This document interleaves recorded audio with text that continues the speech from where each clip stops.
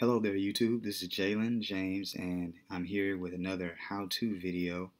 And for this video I wanted to show you how to back up pictures from your iPhone to an external hard drive using your Mac.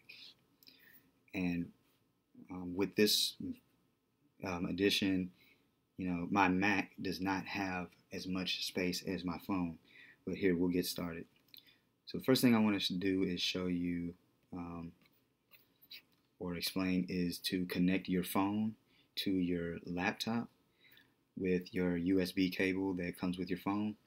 Mine is connected already here, and as you can see, my phone has 128 gigabytes of memory. And in my photos, however, I have 80 gigabytes of memory for my photos. I have over 9,000 photos. And when I look at my Mac,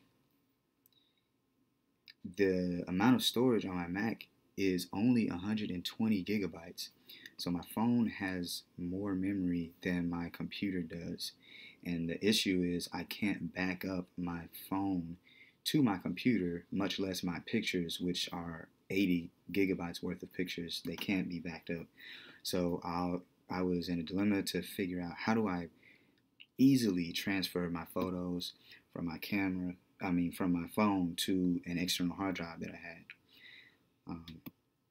And so I looked, I wanted to free up space, obviously, to take more pictures and to improve the performance of my phone, and also to prepare for the next iPhone that I might want to buy in the future.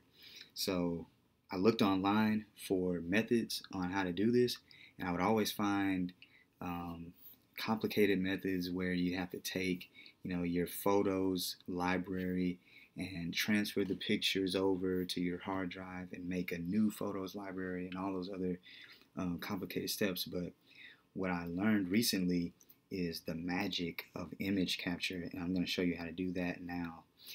So it's like one of those hidden features of on your Mac that you can use.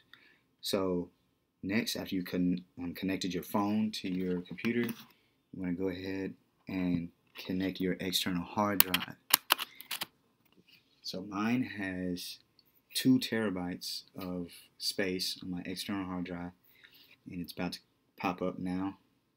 There it is. So I've got some stuff in here already. I tried to do this photo transfer earlier, and I got my photos library.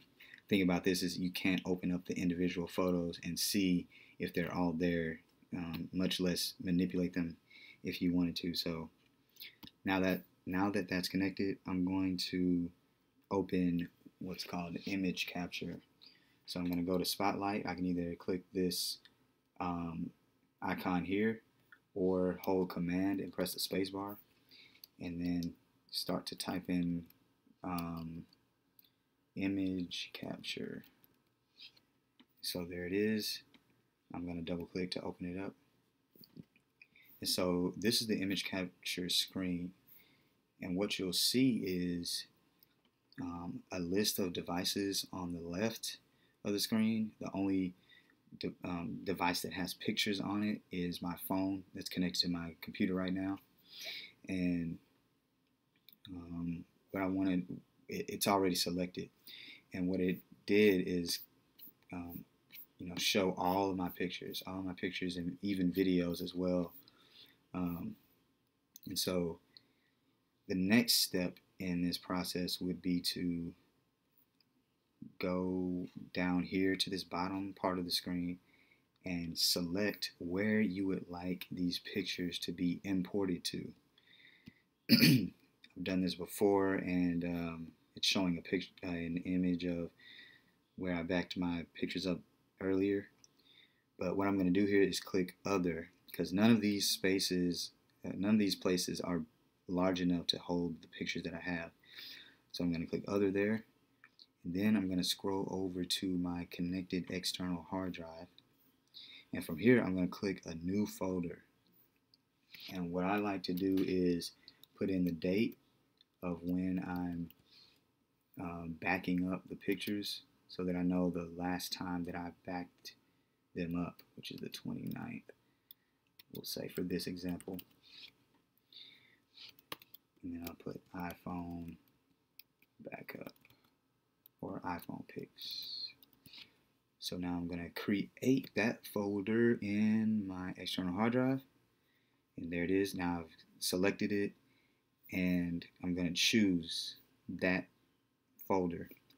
So now I'm free to select any number of pictures that I want.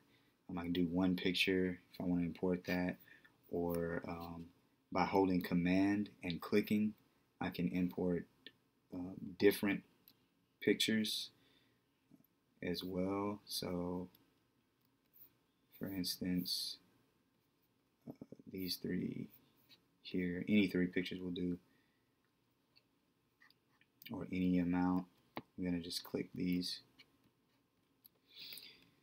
And what I'm going to do is import these 4 pictures to that folder in my external hard drive. Just for the sake of time, to keep this video pretty short, I'm going to import. So now it's importing the photos, and it's already done.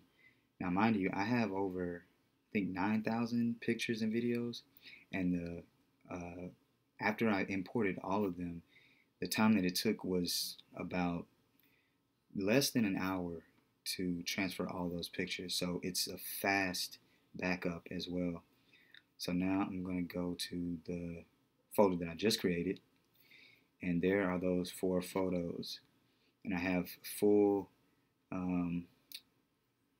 size of the pictures. They haven't been resized or lost any quality. I can still see them here, and check to make sure if they're still on my phone or if all of them transferred over. There I am in China, the Apple Store, or near it. But anyway, there they are. And that is image capture for you. So a couple of fun facts about image capture that's really cool is that once I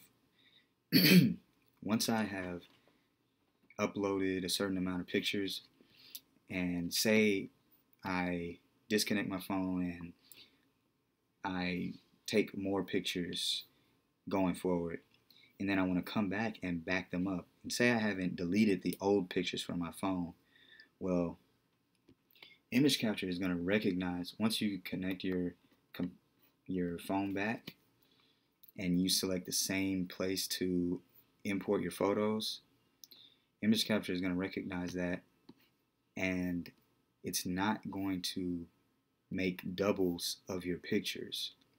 So as you can see, only 4 pictures are still here after I've backed them up for the second time in a row. So that is really cool.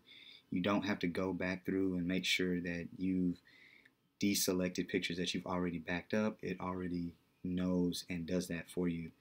So that is really cool. And yes, that is image capture.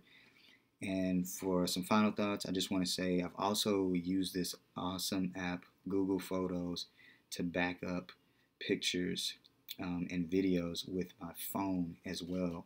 The cool thing about this, about Google Photos, is that you can access the photos that you've deleted from your iPhone using the cloud or Google's photo service.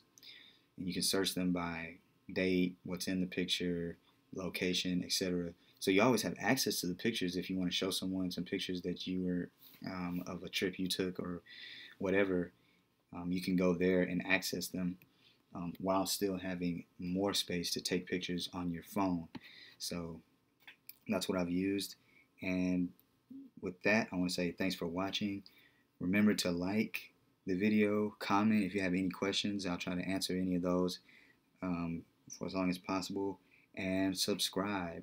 So thanks again for watching, and I'll see you in the next one.